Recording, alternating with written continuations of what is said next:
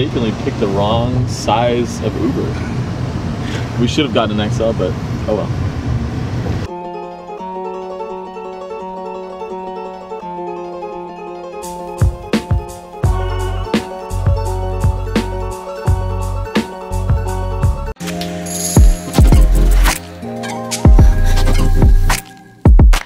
So we're about to land in San Francisco.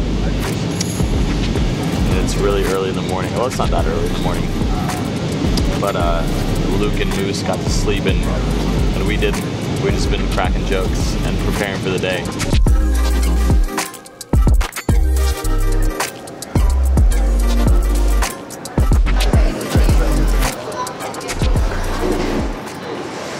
Oh, I thought it was in there.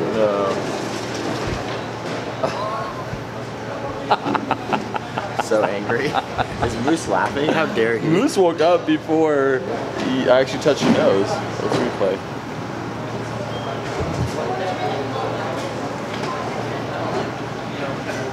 See my evidence. It's like I'm ready if he wakes up. See that? The timing is crazy. What did the guy next to me do? He was laughing the whole time. Oh, was he? Yeah, because mistakenly picked the wrong size of Uber.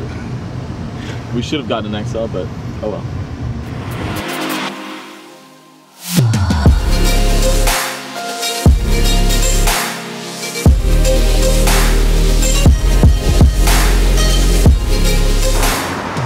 Whew. Let's take it, yeah, quick 5. Right?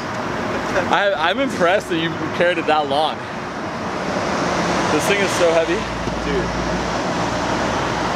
It's heavy. We're in San Francisco down to the piers. And we're going to Pier 27 because our client segment is having a conference. And we're gonna check it out. And we're gonna do some video shooting with them at their office, which is further away. So for now, we had brunch. And we're lugging what seems like Barnum and Bailey's circus things all the way down to Pier 27. And we gotta take a lot of breaks on the way. So that's really it. And then we got Luke and Moose with us as well. So And they're like, where's Pier 27? Is it that down there? yeah.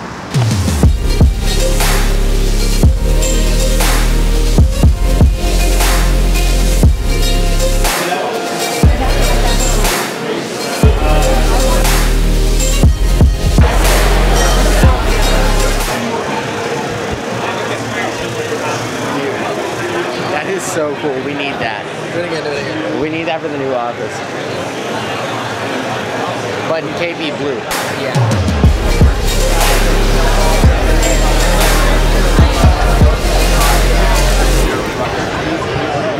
Take one bar. Love it. And action. Alright, Shipper, who are you? What do you do at Segment and what does Segment do? Chipper Nicodemus, I'm the Senior Manager of Acquisition at Segment, so I handle all pages.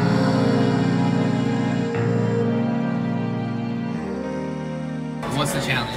So the challenge is, at the after party, I'm gonna go up to a person and I'm gonna practice the yes ladder, which is a sales technique that we use in the breadcrumb technique of our landing pages. And basically I'm gonna ask the person directly, right off the bat, can I have your lanyard? That's like where their tag is connected. Hopefully they say no. And then the second time, I'm gonna challenge somebody to cornhole. And then right before we're gonna start playing, I'm gonna ask them, can we play for your lanyard? And they're gonna say yes, more likely, because they're already accepting of like the initial cornhole game. So we'll see if my theory works. Thoughts? I think they're gonna say yes, giving him the lanyard. To begin with? Yeah. Really? Yeah, because I just don't think that these people are gonna care about keeping the lanyard. Okay, what do you think? They might decline giving him the lanyard if he loses the game. If I lose the game, right, because then I didn't win it. Bum, bum, bum. Hey, excuse me? Could I have your lanyard? They didn't have the ones there that I wanted, and you can still keep your sign, but do you need the lanyard? Sorry? Do you want to keep your lanyard? Yeah, I mean, I can give it after the party. What do you mean? No, that's fine. I just didn't have the lanyard, so that's fine. Completely Where fine. did you get it from the? I came late, so they ran out, and so they didn't have it. So it's all good. Thank you, though. Thank you. So film me.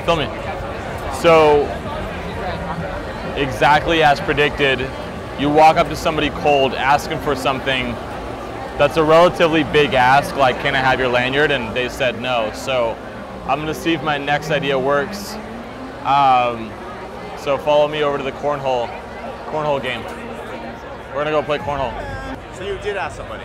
Yeah, but the idea was to get a no first. And now I'm showing that if I ask them to play cornhole first, and then as they say yes, I'm like, you wanna play for your lanyard? Gotcha. We're just waiting for them to finish, and then we're gonna challenge. Okay. So you and I are gonna go after a team, or challenge a team that has those lanyards. Okay. And then we're gonna ask them to play, and then we're gonna, after they say yes, we're gonna basically say, let's play for each other's lanyards. I only have one, but it's the segment one. And then hopefully they'll say yes. We only need to win one to prove our point. So let's see what happens. Stone's over there for me. Sounds good. Good talk. Glad we held up. Yeah. I got Moose getting me a drink now. Ooh, nice. Now, if we get them to say yes and they say no to the lanyard putting it online, this whole theory is effed. So, side note, I actually asked the guy if I could have his lanyard. He said no, but he did say that I could have it after the event. So, my point was still proven, that going up to somebody cold and just asking for that request, they would say no. So, just so you know the backstory of how important it is for us to win. Okay. Luke, it's time.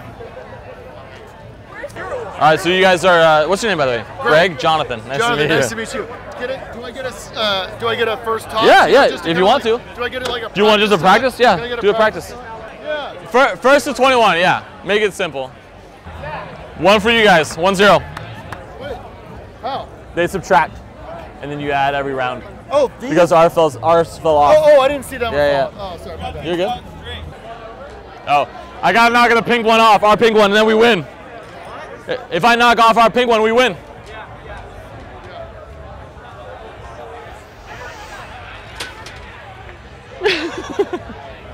Alright, but I gotta knock this one off as well.